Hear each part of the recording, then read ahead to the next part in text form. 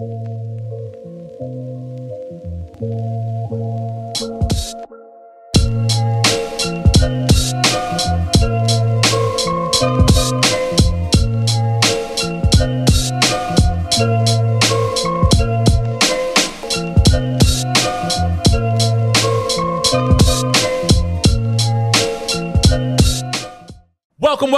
to the Real Estate Trifecta. My name is Carlos Salinas, Mr. You Don't Need 20%. Back at it again, episode 8 of what we got going on. We're going to have 10 episodes this season. We're going to be finishing strong, and then we are going to take a little break as we prepare to go into season 2. I want to take a moment because my guys have been everywhere. These dudes, man, I swear to God, I am literally I'm blessed to be in the presence of these guys, man. My brothers, Mr. Insurance Guru, take it away. Brother, introduce yourself, man. Introduce yourself. I am Kevin Spann. Kevin Spann, the Insurance Guru. Kevin Spann, happy to be here today between my brothers. I got to deviate from my normal introduction because I'm under immense pressure today from a fashion standpoint. No. Here we go. No. Here we go. This is on video. So Listen. My man Lou is in the incredible powder blue. The summertime powder blue. I put on a tie because Los always come in GQ down. Yes, he does. Yes, he does. And they changed on me. He's rocking the plum suit with the open collar. I like that color. He's super casual. And here I am in my New York Knicks colors with the blue Wow, and orange. So I like that. If my And answers you're come rocking it across well. a certain way today, that's why. It's the fashion pressure. It's not the insurance pressure. It's the Summer fashion plum. pressure I'm under right now. Summer plum. Flow. Yeah. But I got a blaze in the closet I'm going to you bring go. out. If Lou going to do that All right. next time. If he's going to do that. Kev, you always look sharp. The orange, I complimented you on the orange tie right away. It pops. And you're always sharp. So no need to feel any pressure whatsoever. You are the man. Thank you, Mr. CFP. Talk to the people. Tell them who you are. Yeah, so Lou Soriano, CFP, to Carlos's point, we were pretty active this past week, but before we were active on podcasts and such, and I really enjoyed Kevin's podcast with Sean Waller. If you have not listened to that podcast, I listened to a lot of podcasts, and that was one of the better ones that I've heard this year, honestly. So give Sean Waller Strictly Free Game. Sean Waller, Strictly Shout out to Free Sean, Game. who I had planned on shouting out. Give him a listen. Definitely want to, he is also a Signature Premier agent, so shout out to him. Strictly Free Game, another brother that you can tap into. Remember, we do this because we love to do it. There's so much information out there that we learn through the course. Because remember, I wasn't born with this. I've really literally started to learn this over the course of the past 5 years of my life, and preparing, I feel like I'm catching up. So if you have an opportunity to sit down and kind of like check in on Free Game, the Real Estate Trifecta, Sean Waller's Strictly Free Game. And I also want to shout out Kevin Iglesias and his homeboy James Chowdhury. James at the Real Estate and Chill podcast. Real Estate and Chill, who's they actually shoot at this studio in the room behind us. Another great podcast for you guys to check up on. Absolutely. A lot of stuff is being given away as far as information, things that you can definitely tap into. Before we get started, I want to shout out RCG Mortgage, who is one of our sponsors here at the Real Estate Trifecta. We appreciate you guys for seeing the vision. We appreciate you guys for the support. And I want to shout out Tim McGarren from Guardian Angel. Love you guys. Appreciate you guys. If you are in need of a home inspector for your next purchase, Tim is definitely the guy to call for the job. Y'all been busy. A little bit. We're working. Y'all been busy. And, I'm not mad because, we actually we all took some time off. Yes. That's why we're shooting another episode a little later than we normally do. You are somebody. You into some things when you are rocking. What looked like a linen paisley button down. Summer pink. It wasn't like it was a mix between salmon and pink, where the button goes down, not the second button, But you at about the third button. That's the disco You button. know, Once you at go the there, you at the that's like you're at disco the button. club. There you go. The third button is down, and the second to the last button is up. You know you somebody when you in some white linen pants with no socks on, smoking a cigar on damn near $1 million yacht. I'm gonna tell you right now, He was looking my good. man has been out there. Kev, Just a shout out to my go son. ahead, go ahead. I don't know. Shout out to my namesake, Kevin Span the second. You out He was, there. kind enough to bring me and his brothers, his There two you brothers go. on the podcast. Love it. Went to Cali last week. We ran around. I told Lou we had no plans to do any tourist stuff in California. Absolutely. We stayed down in Marina Del Rey. And on Friday, our second to last night out there, we got to ride around on a nice yacht. Nice. And just enjoy the company of myself, my sons, my nephew flew down and met us, and a few of Kev's really good friends. Shout out to Chef Lex Grant, his special friend. Nice. And we just had a great time 100%. spending a few hours talking, listening to music, and enjoying the yacht life. Sometimes you have to stop. Sometimes you have to stop what you're doing and rest, relax, Yeah. reflect a little bit. Yep. And we did that, man. So I'm 100%.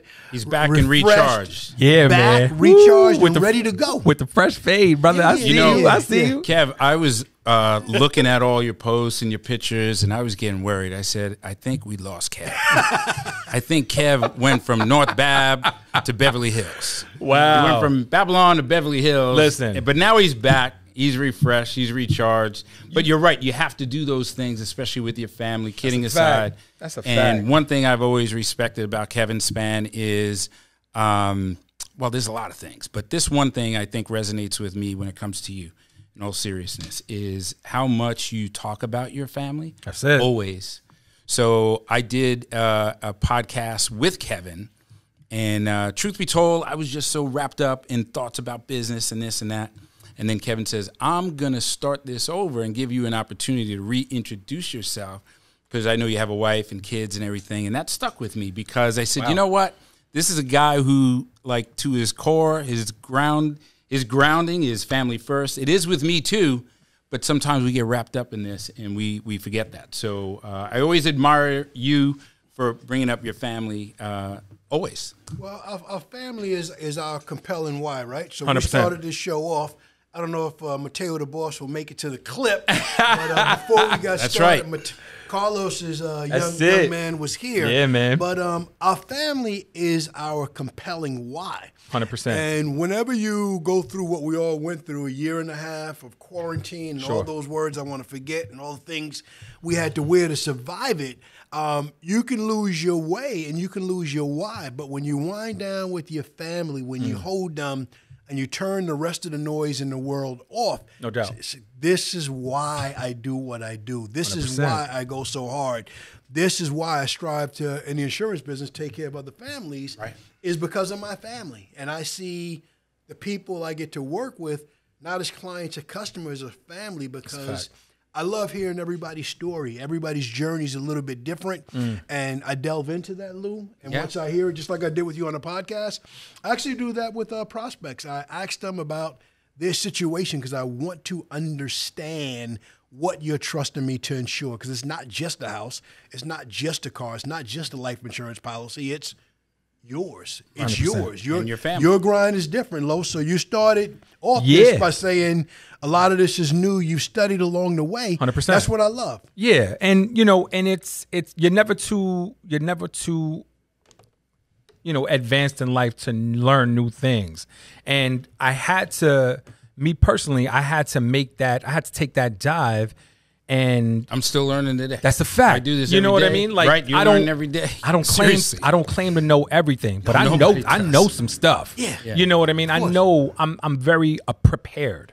I don't like to go into any situation unprepared. I think preparation is everything, and it actually segues into one of the the topic of conversation today, generational wealth and breaking the curses that compound a lot of our societies. So we're gonna dive into that. But yeah, man, we are family first people. I just got back from Miami because Right. My You were saying. Mateo's other half, the other half of his family, they all from Miami. He ain't got nobody up here from that side. MIA. That's what I'm saying. So we've taken the responsibility in deciding to travel down there, you know, at least awesome. 4 And times important. a year. Absolutely. I want my boy to know everybody. Have to be. You know? Try to be there. And who's to say that we can't do some business down there either? Some That conversations would be- and meetings I had down in Miami. So, you know, and, you know, there's some things to Right. come. But, yeah, man, I love that y'all are family first. And I think when I decided to, when we were discussing this, it was one of the factors that led us to be here at the tables that we're at because of who we are and how we represent our families. I love that y'all are about that life. We got a good one today. Yes, sir. No guest, you know, just us. And I think within the 3 of us, there's a ton of content that you guys can feed off of. I advise you to sit down, strap in to every episode that we drop. Nothing but jewels, nothing but gems. Shout out to Jay Barnett for, you know, putting us out there on his page. I got a lot of people that hit us up. I saw that. Yeah, Jay Barnett King. Jay Barnett. James Barnett. I saw him on King the, Jay Barnett. Breakfast Club. I saw. Yeah, After that that brother- shout out, I watched him on the. That Breakfast brother Club. is That was good. amazing. You know, we appreciate him, and definitely give him a follow on the gram. Let's jump into it. Let's go. Let's go. All right. No. Let's go. Bring the energy. Wait. We got to pause. Hold on. Before we jump into it, we want to take a brief commercial break. For my guys at RCG, dropping some jewels for you guys in the in the mortgage and real estate world. Check it out.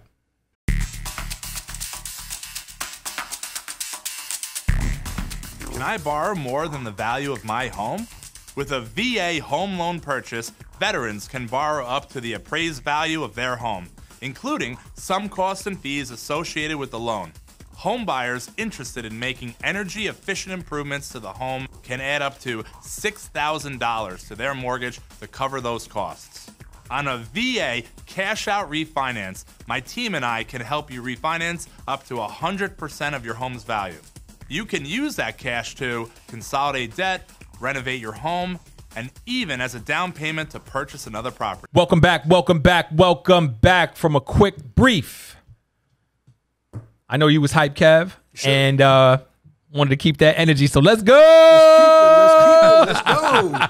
Let's do it. So we had conversations earlier in this week. I spoke to both of y'all, you know, with in reference to the topics of conversation today, generational wealth and breaking the curses of generational spending and, you know, fund allocation, where you're divvying up monies in, you know, what you earn versus what you owe versus what you pay. So I'm going to dive into the real estate aspect of it because me personally, it's going to be quick. I have questions for y'all that are more. But real estate's a big part of It is. most I'm not. I that's don't. their yeah. biggest asset. I don't want pass to. down. Right. I don't want to. You know, play it off like what I do isn't important.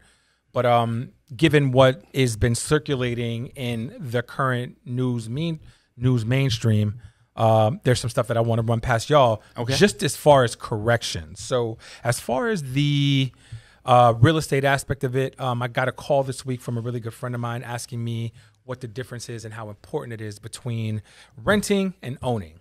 You know, I rented a house all my life. My mom, you know, as stubborn as she is, love her to death. You know, she's set in her ways, and that's just what it is sometimes. She rents in the city. I love her to death. Still go visit the old neighborhood. It is what it is. So, of course, like I said before, in the past 5, learned a lot, took in a lot. I started to understand and process a lot. The differences. So I was able to speak intelligently when this really good friend of mine called me and asked me what the difference was because she sees I'm out there, know what I'm talking about. I'd be a good resource to, you know, discuss these things with. And of course, anything that's discussed with me is always confidential. No matter how long we've known each other, I am not allowed Has to be, yeah. Has to be. to discuss any personal business.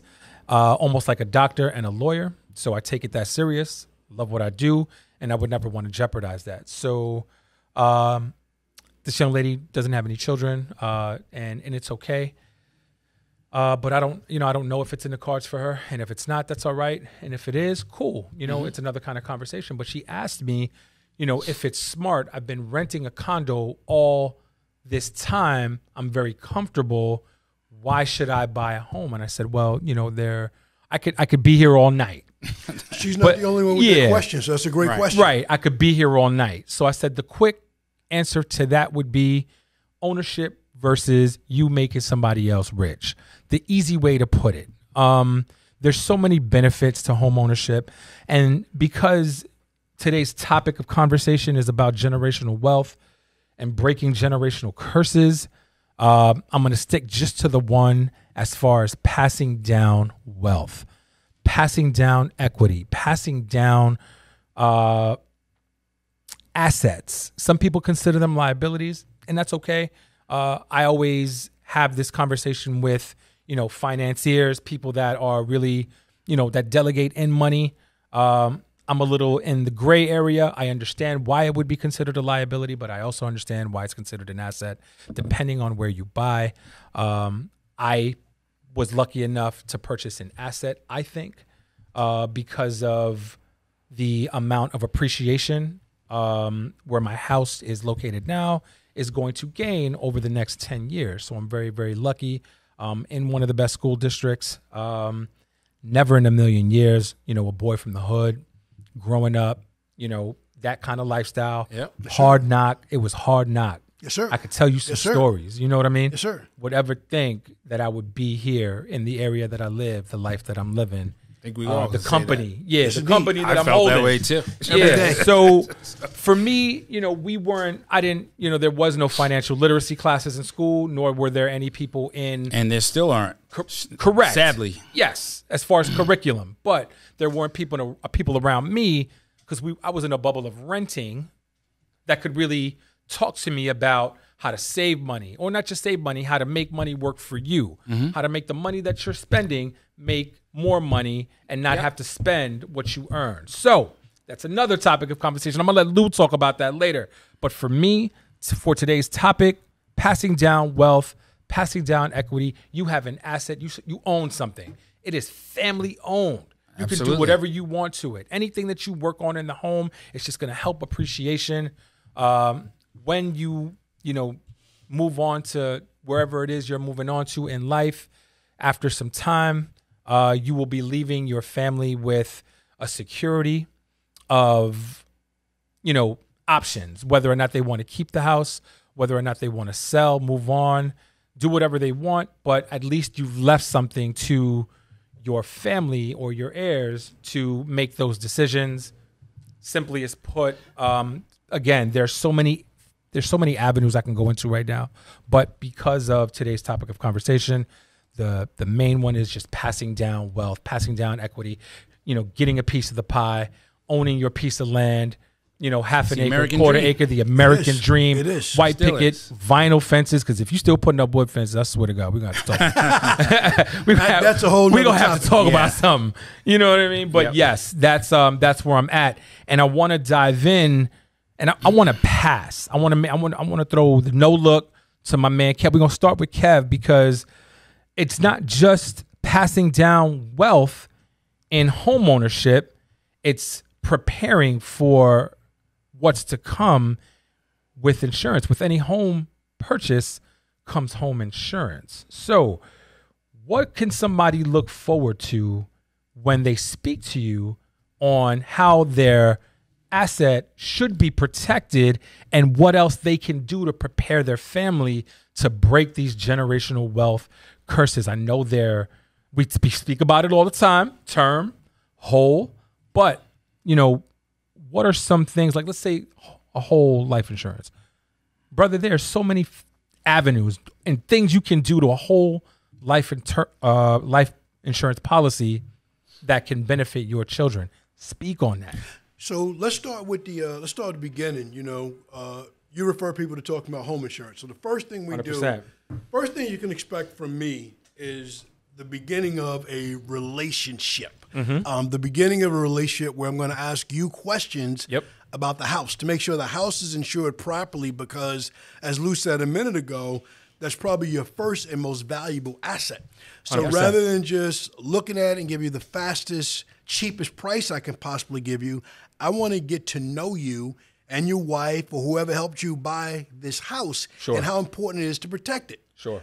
Number two, I'm going to let you know two things that's not included in your home insurance. I'm going to tell you there's no flood insurance, and if Yep. you're south of Sunrise Highway, That's a fact. or some area that in the flood zone, we're recording this on the same day the tropical storm Elsa hit. That's right. I'm going to tell you we're going to have a conversation about it. You might not need it, Yeah, but we'll yeah. talk. I'll also let you know that this home insurance does not come with any mortgage protection, life insurance automatically Yep. to pay off the mortgage. God forbid something happens to you Okay. or whoever you bought the house with. So that's the beginning. So moving forward to life insurance, a whole life insurance specifically, and the role that plays in generational wealth. Let's start with why, Carlos. You started at the deep end of the ocean, so I can't just swim on the surface where my Sure. feet can touch the sandy beach. No socks. He was on the boat with no socks. Okay, guilty as as You know you charged. feeling yourself, boy. That's where I was at. That's where I was at. But when it comes to this American dream, and we all have one, and it's alive and very well, because that's a different dream for everybody, depending on where it begins, Sure. generational wealth might not have been a conversation. Sure. So our job right now in this generation is to make it a conversation, to talk about 100%. how mom and dad, grandma, auntie, uncle, whoever worked hard to accumulate it. Let's get some life insurance in place. Let's pay pennies on the dollar, which is the key to wealth for any situation, to buy life insurance that's going to be there forever.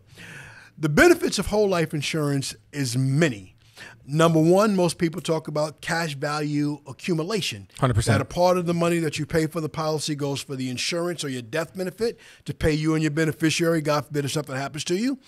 Number two, why the wealthy like whole life insurance is because the cash that you put into these policies, it accumulates on a tax-deferred basis, and Lou's the tax expert, so I'll defer to that.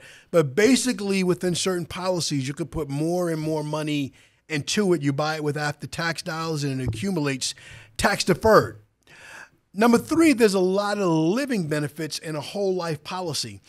Oftentimes, people struggle with the concept of life insurance, and I've had husbands and wives say this to me, oh, I'm going to buy life insurance so she can get somebody better the next time. I'm always humble and honest. Yeah. And the answer to that is, based on that answer, I've heard that too. Maybe God. she should, but that's not my answer to you.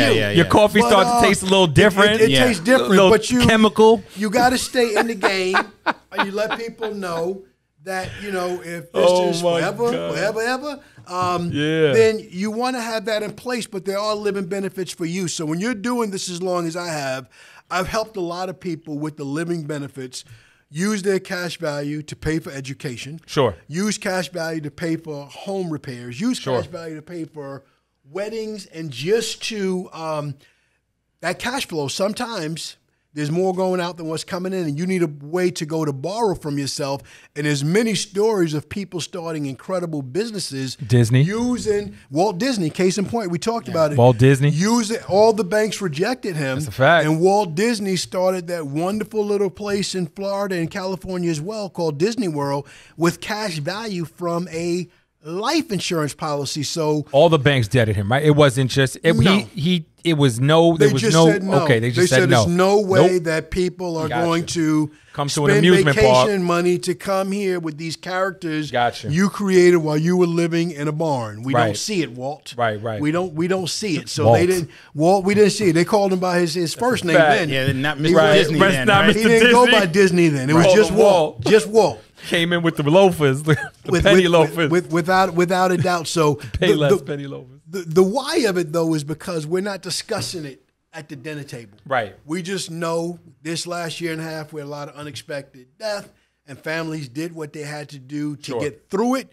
But fast forward, it's a great time to have conversations about not only being prepared for final expenses, but generational wealth. What's your family story? How did y'all get to Long Island? How'd you get to New York? Everybody's backstory is a little bit different. Some came through Ellis Island, some didn't. Some came through South Carolina, some came through the Middle Passage. That's my family came through the Middle Passage. Whatever that backstory is, we're here now. So let's talk about generational wealth, and let's move the conversation forward. But Lou, I'm going to pass the ball to you because Carlos talked about a lot of the tax concepts and some things that people should be taking advantage of and talking to you about, from 529 plans to custodial accounts and everything else. So talk to the people. Yeah, so I'm listening to you and I'm learning from you right now. So when you were talking about, and I'll touch on all these things, so bear with me. Sometimes I'm on these things, but I have questions too. So here we go. So when you were talking about like the cash value of these whole life insurance policies, and I refer to them as permanent policies. Permanent policies. Because there's more than whole life is actually a type of policy. Correct me if I'm wrong. And then there's variable life, there's variable universal life, there's all different flavors of permanent insurance. All variations of permanent insurance. But whole life is the most common. Term and permanent. Companies call it different names, but you're right. Exactly. Permanent is the real name. Yeah, and the only reason why I point that out is because there are more than one type of policy that will last your whole life. So, but they're often referred to as whole life policies, and the sub-accounts and things like that I could get into, but I'm not going to now for the sake of time. But when Kevin is talking about putting money and you have this money grow tax deferred, this is true. What I sometimes find, though, Kev, is people want to cash out these policies, which I would not recommend doing. Correct. Unless you were going to get another policy of equal or greater value at a lower premium or whatever the case might be, right? But when you should be aware that if you cash out and not take a loan against your cash value, that is a taxable event, and it's taxed at ordinary rates, not at capital gains rates. So by that I mean, if you put in $10,000 into a policy and it grew to 20, 30, 40 grand, and you take that money out, it's not taxed at the favorable capital gains rates. It's you would minus your premium. Anything above that would be taxed as ordinary income, whatever that might be. But you're right, Kev. These policies can serve multi-purposes, education being one of them. I prefer 529s over life insurance for that purpose. But that's me. You know, everybody has a different take. What's the difference between the two? Because that was actually one of my questions. A lot of people know 529s as the college fund. So if you had a choice between the two, obviously we recommend everybody to really hone in on life insurance, perm policy. But would it be smart, or would it be beneficial to have both? Can we both answer it? Yeah, go. Cool. Okay. I'm going to give you the ball first. You go 529 because that's a tax code. Oh, this is good. Yeah. We never had this, but okay. Section 529 is a very specific tax code. Correct. So you talk about the tax code first, and then I'll answer that question. Okay, great. I always defer to you, man. I defer. You are Mr. CFP. Let's those letters mean a lot. Somebody got to do it. No. Those letters mean a lot. We don't call them Mr. CFP for kicks and grins. Those letters mean a lot. But here's the thing, Kev, right? There's no blanket answer to that. There's no correct answer to that. He's trying to trip me up. It was a trick question because why? Everybody's situation is different. And I'm going to sit across from somebody and I'm going to recommend a term policy. And then I might meet somebody else. I'm going to recommend a permanent policy. Why? Everybody's situation is different. So that's why I would say it really depends on you and your situation. And that's why it pays to speak with a financial professional, whether that's a CPA, CFP, an insurance broker or agent. I was asked a similar question earlier today on another podcast, and you know that was kind of my response as well, because these people will pay for themselves, I promise you, if you're working with the right people. But 529 plans, just coming full circle. Sure. I like 529 plans most of the time, a majority of the time, for college savings, and here's my reason why. You put money into these accounts. It could be anything from $50 to $1,000 or whatever you decide to put in these things a month. You could put it in on an annual basis. There's almost no limit. There is a limit, but it's a pretty high limit that you could fund these accounts with. And is it a high limit monthly or is it a high limit in total? Lifetime. Yeah, in total lifetime. You can put whatever you want into these things. What's the cap? Because remember, we're talking about different. To be honest with you, we go across the gamut. There's no one person that we don't do. Yeah, there's almost no cap on these. Okay. Some states, you got to be careful. Every state runs their plan different. These are state specific. Yep. So I'm very careful about what I'm saying here. Yep. But let's assume there's no cap in your state, so then that's not a concern. You can put whatever you want into these things. But the reality is I had some clients who overfunded 529 plans, and I said, instead of putting money in there, you should start thinking about long-term care for yourself. You should start thinking about some other things, because when you overfund these things, you got to kind of use it for educational purposes. Otherwise, it's taxable. But just coming full circle, why I think 529s work for a majority of people is you put money into these accounts. The money, hopefully, is going to grow over time. And when you take it out and use it properly for college expenses, it's tax-free. Not only that, you get a tax deduction in New York. So here we go with state-specific again. If you're in New York, you could get up to a $10,000 deduction on your state tax return. So that's like a double benefit. Was it always 10 or it's always been 10. Okay. It should be indexed a little higher, but it has been almost for as long as 529s have been out for about 20 years or so. 10,000 for New York State specifically. Now for 529 also, when you say your money grows, does it grow at a percentage or is it just... Okay, good question. Go ahead. Thank you. You don't know. See, this guy, he's good. So there are really three options. There are three options, and then I'm going to give it to Kev, and we're going to talk about insurance for educational planning. But there are three options when you put money into a 529 plan, as far as I see it. You could put your money, they're basically mutual funds. I don't want to look up what mutual funds are, and that's what you have as the vehicle to invest in. And most plans have target date fund, target risk funds, or you could pick your own portfolio. Target date funds. I put money into this account. Mateo is 6 months old. He has 17, 18 years until he needs this money for college. So they are going to allocate that over time where it becomes more conservative as he reaches college age. So by the time Mateo is 17 or 18, that portfolio composition is maybe mostly cash and bonds with a little bit of equity, where in the beginning, right now, it'll probably be 100% invested in equities and in stock. Target risk fund, you say, listen, I'm not worried about this thing getting more conservative. I'm an aggressive investor, or I'm a conservative investor, and I don't want this thing changing over time. So you dial it into a portfolio based on your risk. The third one is you pick your own portfolio. They give you a menu of funds, and you could pick an S&P 500 fund, a bond fund, a this fund, international, and you choose your own mix. So that's 529 in a nutshell. With the risk, now remember, he's a baby. You know what I mean? And I've spoken to investors, and especially now within the past 5 that I've been doing this and jumping, because we're going to jump right into you right in a second. I didn't forget about you, brother. I didn't. That was just a great answer. So I'm listening, I'm learning, I'm soaking it in. I'm curious because when you're young, you can afford more risk.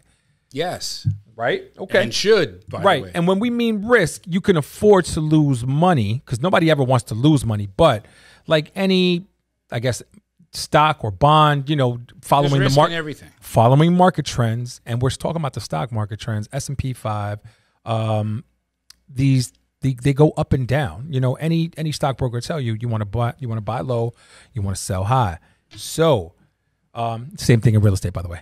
And everything, right? Right. So when it comes to or let's say Mateo's portfolio, the parents are the ones that are dictating the course of investments concerning the portfolio for their children. Yes. Okay. And that I wanted to clear that up because But could I just want to, because it's in my mind right now. Yes. We're talking general. Write down the words you're going to say. Go ahead, go for it. We're talking generational wealth. Correct. Right? You know what generation it starts with? Not our kids. It starts with us. No question. So when you're 100%. saying it's But up that's to what the it is. parents Yeah. to invest a certain way, guess Right. what, parents? You should consider that. Consider that not taking a risk is a bigger risk than taking none at all. So think about what your child's life would be like 18 years from now if you took on a little more risk now. 100%. And by risk, I'm not talking about gambling. I'm not talking about, I heard so-and-so talk about, I hear AMC, I hear crypto, none of that nonsense. Not that it's nonsense, but I'm talking about investing, not speculation. Correct. And there is a track record of, you mentioned the S&P 500 over time. I think there's only been one time in history over a 10-year period where your money would have been worth less 10 years later 2008. than it was, when you first started. And that's since the beginning of time, basically, right? All right. So, yeah, it's up to the parents to do things themselves now to provide that generational wealth. So And insurance plays a big part of that. we gonna get to you. rolling, I keep didn't forget rolling, about you keep because I rolling, wanted to keep make rolling. sure. Because again, it's breaking generational curses. It's imploring parents. You don't need to earn $1 gajillion. You don't. You don't need to have. You don't need to make $100,000 a year. At one point in my life, I made $36,000. Stayed at a job, made $46,000, $10,000 over the course of, I don't even know how much time I was there, but I knew there was a dead end. So, I had an IRA and everything, which I want to talk about as well, because there's a lot of stuff that parents, you take all of this stuff in, Right. and now it's like, damn, what the hell I'm gonna be left with? I ain't even got food to eat. Yeah. You know what I mean? Like, I can't go grocery shopping because it's tied up in my kids' 529 fund, and he's gonna be eating lovely when he goes to college. I know I didn't. I was ramen noodle all the way. I'm a product of that. You know what I mean? Los, you raise Please. good Yes. points. Please. A lot of people look at what they earn Correct. as the reason to invest or not invest. 529 or insurance. Yes. It's actually a word that precedes that, which is just budgeting. It's budgeting and 100%. spending. It's not what you make. It's what you keep. So before I even jump into the insurance, Financial literacy. everything, Lou, everything you said, I'm writing notes. And I'm just agreeing. Right. 100%. When you're talking about Mateo and the mutual funds Yes. behind it, I'm writing down class of 2039 funds when Mateo there you go. Right. is 18, that the money is And there. that Yeah. would be a We still target gotta date. talk. Don't think I ain't forget about my meeting, brother. We gotta know, talk. we gotta talk, but we gotta talk. Those are It's, target date funds. It's a you're target, Yes, sir. It's a target date fund. So, Los, you asked the question either or. What's better, the 529 Yes. or the life insurance? Yes. And Lou answered it perfectly. I don't have a lot to add to it or take away. I'll enhance or just contribute. I'll reinforce what Lou said. That's the right word. I got a question for you. That it's just about that family's unique circumstances. Correct. A lot of it comes down to, are you a good saver away from these plans? So Lou and I, because of a couple of licenses that we have, we won't discuss in a podcast format, we're responsible for having deep conversations with you about risk tolerance and what you already have in place. Certain people have some very good things in place already that can address some of these future needs. Some people still have access to good retirement plans at work. Some people have some money that they're sitting on someplace that they haven't thought about what to do with yet. So a professional, an advisor, CFP like Lou or myself, we're going to have conversations about what you already have, and then we're going to address the gap. And then what's the best path for you towards the future? Then I'll come back to the two words I began with, budgeting and spending. So one of the differences in working with financial professionals and having conversations about generational wealth is focusing on the future and not being caught up in the now. Correct. So we talked about the American dream and we talked about the different paths. Everybody's American dream is a little bit different. My office is in Queens, so I insure every ethnic group in the world. I insure people from every country in the world, every faith in the world, and everybody got here a little bit different. Just speaking of my background with how we came to the country and where we are, because of not having for so many years in the black community very specifically, when we get it, there's been a tendency over years to show that I have it by spending, by showing you in a variety of ways. Just shake your head, Los. I'm going to just tell the truth now. It's easier to show you how well I'm doing it. I'm shaking my head because I agree with you. Yeah, I'm shaking my head because it hurts me to my core. Hurts, but this you is know what I mean? It has to hurt, and we got to get there the right way. So because of not having, I want to show the appearance of wealth in all material things. I want my wrist to shine. I want my fingers to bling. I want all of this to shine from my head to my toes to create the appearance of having. Correct. And one of the challenges of our generation right now, and you hit it right on the head, is of the just generation, is to have conversations. Do we want to spend whatever you're currently allocating to material things right now to show money today? Mm-hmm. Or are we willing, based on the budgeting conversation, based on the income that's currently coming in, and the expenditures that are currently coming out, what that monthly budget is, is there some extra money, and how much of that extra money can you allocate to any aspect of this conversation? What can you allocate towards a 529 if that's the right answer? What can you allocate towards life insurance if that's the right answer for you? Based on what you can allocate, is it better that you start with a term life insurance policy or a permanent life insurance policy?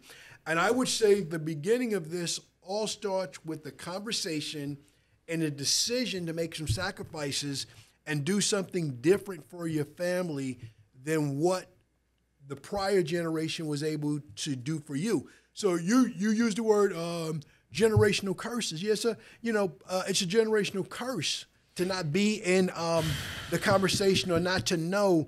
And we can't participate in the blame game. It's not about blaming our folks. No. Understanding the starting line. So I'm 100%. personalize it and 100%. I'll pass the ball. Nah. I am a child. My father, so I'm born exactly 100 years after the Emancipation Proclamation. 1863, I'm born in 63. My dad is born over 50 years later, and he came into the world as a sharecropper in South Carolina. Sure. My father went into the military and used his VA loan to buy the house and the land where his parents lived so they could become homeowners. 100%. And he came to New York and he worked. So that's the beginning of the transition for my family. And then he comes to New York and he works and he accumulates an asset that becomes a home. And 65 years later, that same house he bought in New York is still in our family. I was about to ask you that, if you still have it. Yeah. That's the beginning of the conversation, because one person makes a sacrifice to do something different and to spend a little bit different. Spend a little bit different. So that's the beginning of it. It's a decision. Let me ask you a question. Mm-hmm. Why are we not aware of these things? Like, why are we not aware of it? We don't. The places we go for our primary sources of information are not having the conversation. So if everyone speak on it, because everyone process that as you will. Yep. Your primary sources of knowledge, whatever that means to you in your community, we're not having these conversations. There's also a person in the insurance business that's no longer available in the urban community. In the urban community, 50 to 60 years ago, there was a person called the debit agent that went door to door that collected insurance premiums a few dollars at a time. There's very few companies that conduct business that way. So with all of our advancements in technology and everything that we have access to have conversations, we don't have the one person that's, Lou, you have your nickel this week for your policy. Lois, you just added Mateo to the policy, so I need to collect a dime from you. And I know last week the check wasn't right, so this week it's a quarter. Make Do up. you have we it? Need that. That's we need that. That's a big part that's missing. That's why our grandparents had it, but that's why this generation doesn't have it. Jump in, Lou. So I'm here, and if that was caught on camera that I'm on my phone, trust me, I'm not texting or not paying attention. Kev's got a notepad, and I'm over here like, that's a good point. I'm writing down notes. We write notes. I'm writing down notes for myself. So don't think for a second that I'm not dialed in here. In fact, it's quite the opposite. So when I'm listening to you, Kevin, you're talking about we're worried about the bling and the chain and the I saw a meme on Instagram or Facebook, don't remember which, but it was like Warren Buffett and Bill Gates. And it was like, oh, here's two guys worth $1 quadrillion. No doubt. And not a Gucci not belt. One Gucci belt in sight. Right. No Or that's doubt. what it was. Right. Yep. So I send that to my boys all the time. Okay, so that's one thing. And then the other thing, I feel like we got off a little bit on a tangent because when we're talking about generational wealth, I'm going to tell you that a 529 is not that's not going to do it. No. It's a big part of helping your kid get ahead. Correct. It is such a tiny Structure. part of Structure. Right. However, insurance is the number one thing. In 100%. my opinion, I 100%. do not like even speaking with Yep. my clients unless we talk about what their insurance coverage is like. Yep. And day one, when I met Kev, we had that discussion due to an article in the Wall Street Journal. And if you're interested in hearing that conversation, it's on Kevin's page, and I have some clips from that as well on Instagram. But with the insurance, with the 529, I just want to bring it back to if you're a young family and you're bringing up budgeting, and you mentioned budgeting. Yep. You got to primarily create some space in that budget to make sure you're properly insured if you have someone you love who depends on your income. Number one. Number two, retirement. You have to plan for retirement because you cannot borrow for retirement the way you can borrow for a college education. So that's another thing. So if you're funneling money towards an education fund, Kev, that's why I felt so important not to get too far into this. Let's bring it on back. Listen, here's the core. You got to plan for insurance and make sure you're properly covered there. You also have to plan for your retirement because you can't borrow for that. And then 529 and anything else after that. It's a sacrifice. It's a process. Probably the one thing we didn't say about 529 is that section 529 of the tax code. Yes. Is that money is very specifically earmarked for higher education. Correct. So it's not for the other things, which is why insurance is so important. Is that insurance You could do those other things. Is set aside for the beneficiary to do what the family needs to do with it. And that's insurance 101. Right. The next level of generational wealth is planning. Correct. Or trusts, wills, estates, so you can pass the house and the other family assets off the right way in the most tax advantageous way to your beneficiaries. Which is another conversation. Which is so important for generations to keep it. And we talked about it on a prior show about how some celebrities, we'll talk about celebrities because we know them, went through that and they didn't do it. Correct. But the one celebrity I don't think we talked about was Kobe did great planning, and not only do it one time, he met with his financial planning team every year to update his trust, his estates, his will, to make sure that as more children was born into his family, to make sure as he was more passionate about more causes, such as the homeless in LA, that he always adjusted it to make sure. So if anyone's listening to this and you're looking for the silver bullet, the one answer, there isn't one. It starts with a decision to do something different. And the first decision, do a little research and then have a conversation with a certified financial planner, Mr. CFP, that's what it stands for. Thank you, or sir. a financial professional such as myself, so we can start you with the key questions first around your budgeting, your spending, and understanding what you have already and what your future goals are and how it might help. And to Kevin's point, it's a team you need to assemble. I'll just keep it brief because I know we're going on a little bit here, but financial planner is a great person to have on your team. A CPA, great person to have on your team. Your insurance agent and broker, great people to have on your team. So collectively, no one profession has all the answers, and that's why you got to pick the brain of a few. Before we move on to the next topic of conversation, because we have a few topics of conversation, it's generational wealth and breaking that curse. These are just methods. These are examples of what you might be able to do. It's not the end all be all. So I just want to make that clear. These are just suggestions that we have, that we actually happen to have information on that we're just trying to share. Yep. And we want to make sure that people understand it's not the road map. These are options you can take. And when Lou and Kev say speak to a financial professional or your insurance professional or your real estate professional, it's only because we are sharing a wealth of information. It's called the real estate trifecta for a reason. There are 3 avenues. You'll always get hit with every path that we think would work for you guys, and we just want to make sure that that's clear. So again, as far as methods, we speak about the 529. We speak about whole and term life insurance. Lou, I had threw you not an alley-oop, but I had threw you a topic of conversation that just recently, came to light about me. Yep. Or came to light to me was about a custodial account. Yeah. So the custodial account and how it's just another method on how parents can help prepare their children when they reach of age. And then remember, I'm only using that because the generational wealth, like Kev said, starts with the family or starts with the person in the present. You want to make sure you prepare your family for the future. Planning, budgeting, and preparation. This is just another example of how that might work as far as what you might want to do for your children. A custodial account works. Yep. Custodial accounts kind of fell to the wayside once 529 came out because in the past, 529, these custodial accounts, they were called UGMA, Uniform Gift to Minors, or UTMA, Uniform Transfer to Minors accounts. And usually they were using mutual funds, and you didn't get a state tax deduction for it. And when the money came out, it was taxed at capital gains rates, whether that was at the parent's rate or the child's rate. Yep. So those are all negatives for UGMA or UTMA or custodial accounts. But a method nonetheless.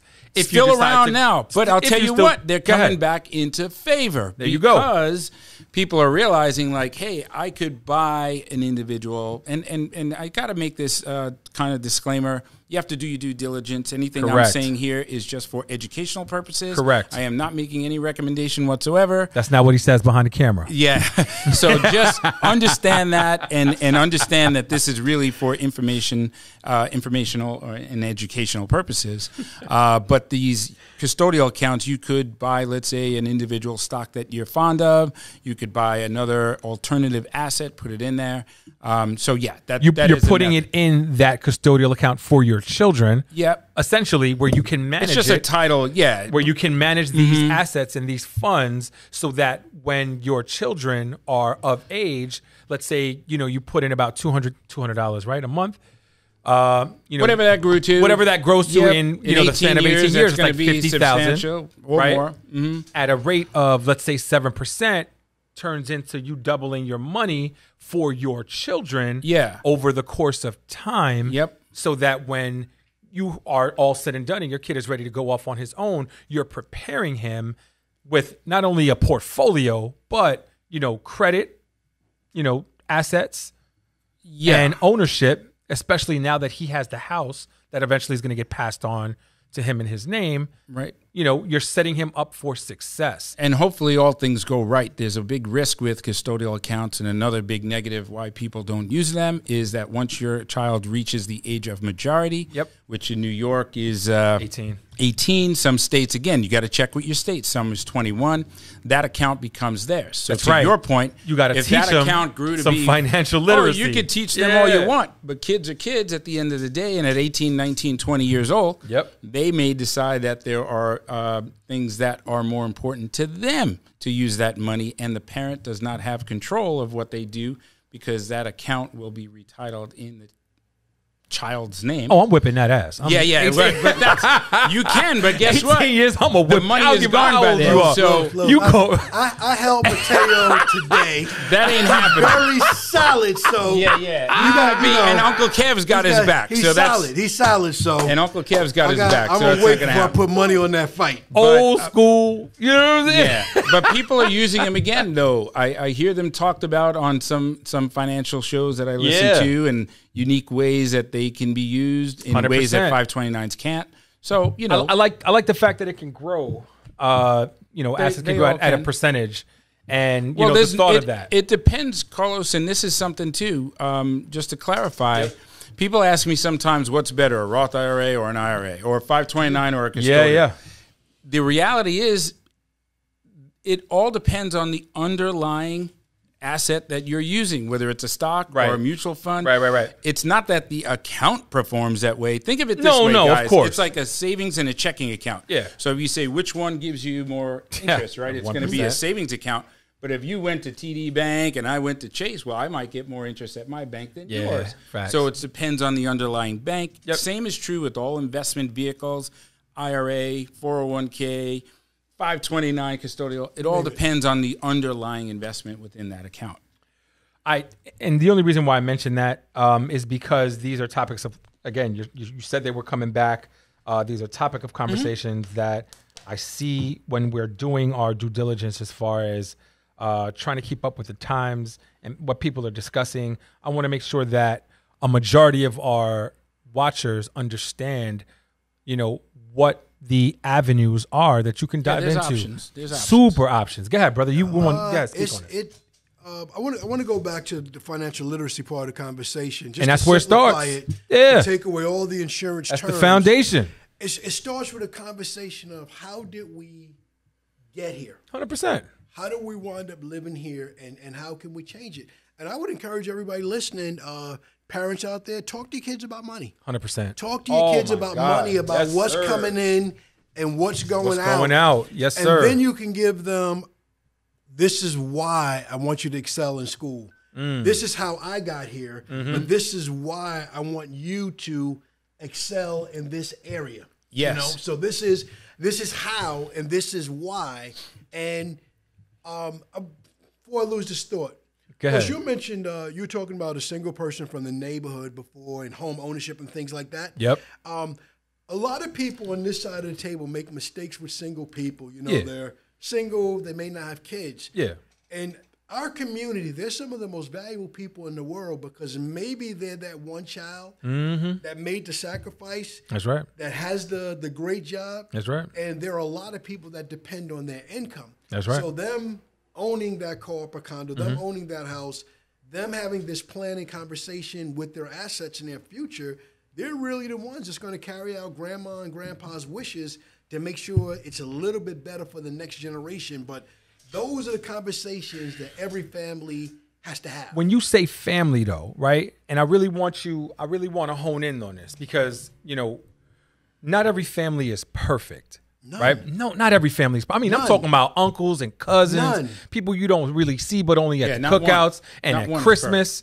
You know what I mean? Not every family is perfect, but the families that stick together, the families that are putting money into pots, the families that are all lining up. I'm talking about cousins, uncles, sisters, you know, brothers, mothers, fathers that are collectively, that all have the same last name. The Johnsons, the Sanchezes, the Wilsons, the Salinas, the the Spans, the Sorianos that are lining up to make sure that the entire family is set off, are people that are lining up to buy these insurance policies, whole terms. Because think about it, when somebody's not around, that money gets put into a pot.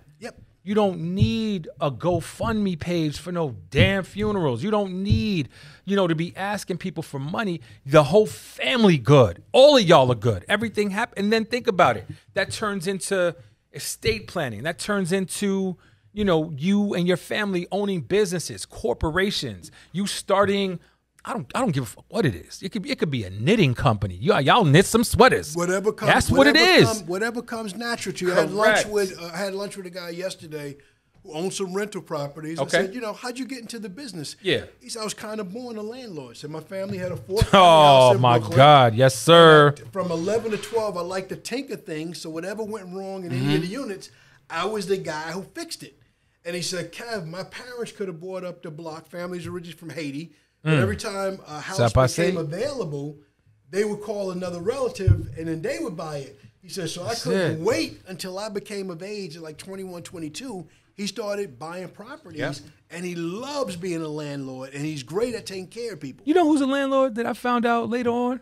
Slick Rick is a landlord. It's a beautiful thing. The ruler, he The owns ruler. the ruler. Is he got some properties. I didn't know that. I found out not recently. I've known for a while, but kind of blew my mind. I was like, there's damn. so many, and we were talking before we started about Shaquille O'Neal. Yeah. And there's an episode we talked about a lot of podcasts today. There's another one I want to recommend called Earn Your Leisure. Earn Your Leisure. in which Shout out to those two brothers. Yeah, in which Shaquille is on now, Doing big things. the most recent episode, and he talks a lot about financial literacy. And we were talking. I heard you talk, Kev, about getting a job and going to school, working hard, and so you could get that job and do these things. Unfortunately, they don't teach financial literacy in school. No. And I read a quote, or I heard it on this podcast, Earn Your Leisure, and it was something in lines in regards to a formal education can get you a job, but a financial literacy will get you anything you want, and that's what we were talking about when we were talking about this. You guys were following some of the things I put up for my trip to California. I'm hanging out with my sons on the yacht, and my son put it up. Talk he heavy. told a story of what I told him when he went to college. He's student athlete, play ball on a scholarship, whatever. That's it. Shout out to CW Post, Long Island What I University. told him to learn is how money works in this country. Yes, sir. And he's learning it and he's applying it because it's important. Because the way that it works nationally and internationally is very different than the conversation you might be having at dinner tonight. And I'm still learning, Kev. I'm doing this 25 years, right? And when you were asking, Carlos and I were speaking earlier this week in preparation for the show, and we were talking about like, hey, why do you think financial literacy isn't as like you would think everybody would know some of these things at this point? And it surprises me too, because I feel like this younger generation, they are so much far advanced than we were, Kev. I think so anyway, than I were. Access to more information. Right. But which is why I'm surprised they don't know. It's applied knowledge that matters. The word educate simply means to pull out. But you have to, and there's a lot of empirical knowledge. Right. We don't Google on the show. We just talk to you people. But we can you can see that. answer to any question Right. that you Empirical. want. Empirical. You have to apply it. That's an SAT word, brother. I wasn't ready for that. You have to- You can't you be using words You like have that. to apply it. But these I'm talking to people in their 20s. They're making more than I make now, and it's because of the information that's available to them. It's because they said, hey, I don't want a 9-to-5 and no knock to 9-to-5 at all. By the way, there are more benefits along with 9-to-5. I don't even want to go down that path. But what I'm getting at is they got this information. They know to invest in some of these alternate investments that I don't even understand. And I'm so amazed by the amount of knowledge they have about them, how they have the wherewithal and the knowledge to start a business. And things like that. But then when I ask them, hey, are you an LLC or an S Corp? They're like, nope. I don't know the difference. I want to know about this. And I was like, wait a minute. You got all this stuff going on. You got 2-3 Which I want to segue businesses, into, but go ahead. and you don't know that? And it surprises thing. me sometimes. I'm going to say one thing. I'm sorry, Lou. Nah. But, Lois, you started your journey with a job from $36K to $46K. So my first job working for the city of New York, I was making $16,900. So I was balling. And I would come home and tell my mother as I got raises, Mommy, I'm at 19. Yeah. I'm at 21. And she always had the same financial literacy response to me. That's good, baby. Save something. Yeah.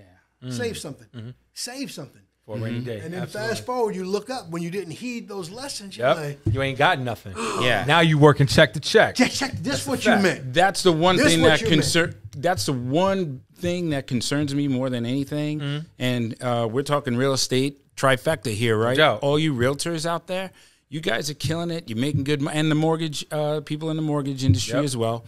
You guys are making more money than I would have thought at my age, right? You're doing so well. And you're preparing for taxes, you're doing all these things. The one thing I find that they don't do a good job is save. Yeah. And that's just young people in general, not Budgeting and realtors. But spending. I'm gonna tell you, and I, first and foremost, you mentioned Earn Your Leisure. I remember something that they had said really quick because I tune in from. I'm not an advocate. I try to watch as much as I can. Yeah. When I say I watch everything that the people around me are doing, so that we can all stay informed. But I did check in. There was one thing that they had mentioned, especially for us.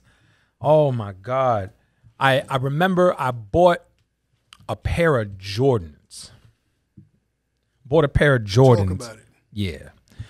and it's probably a sensitive topic, and I'm not shaming anybody that does this, because it happened one time and one time only. I was one of those people that was online for an absorbent amount of time, and I was like 19, like 18, 19. Younger. Because I wanted a pair of, I wanted the patent leather joints. You know what I'm saying? The 11. I wanted the 11. Let's go. Right? I'll never forget. Not only was there a fight at the front of the Foot Locker, right? They deaded everybody because of the fight, and nobody got no Jordans. Now, you mean to tell me I was waiting on this line? People have lost their lives. 100%. People, it's like the 8-ball. Remember the 8-ball jackets? Of course. Yeah, the 8-ball. Now I'm dating myself, but you know what I mean. That was yeah, our era anyway. Yo, That was, I remember brothers they was go losing for a their lot of lives. money now. Now they can, Yeah. But the brothers on Earn Your Leisure had made a point to say the amount of money you spend on a pair of Jordans, a couple of shares of Apple, Google. it costs less to purchase Jordan. a share in Of Nike. Yeah. Yes. And when you listen and you talk about saving, I can't stress enough, because yes, these young people out here that are making all this money, you listen to people from our generation, we're only speaking from experience. You know what I'm saying? So it hurts when you see, I know people that are making 80, 90, whatever the case may be. When you get to the 6-figure, marker, which a lot of top producing agents are at, that's a number that you got to consistently be at, because things around you start to change. Yes. You need to plan and save. And, when it comes to allocation of money, if you can distribute it through funds, through, please set up your LLCs, S Corps. I know you speak about it all the time. People ask you all the time what's the difference all the time. between the two. I'm an LLC filing as an S Corp. You can do Excellent. that. Yes, yeah. It's very easy to do. 100%. You've never really I've seen some of the podcasts, you've never really mentioned that as far as the differences between the two. Some people don't understand that you can actually merge the two. You know what I mean? I am my own boss. I don't talk and ask for nothing from nobody. You know what I mean? And there is a high when you say that with, force. Without any question. You know what I'm saying? You feel a certain type of way. You can go on vacations. You ain't got to ask nobody. No. You know what I mean? Los, can I come back to something Please. on real estate? So we're speaking about this, and I've got the long gray beard right now. Because we got to start wrapping it up. Yeah. Young people, I don't say this with judgment. I say it as a young person that made every mistake that you're making 100%. right now. When I first got interested in buying my first house, I Yep. was 28. Chicago. And I was loaded. I had $11 in savings. $11. I remember this.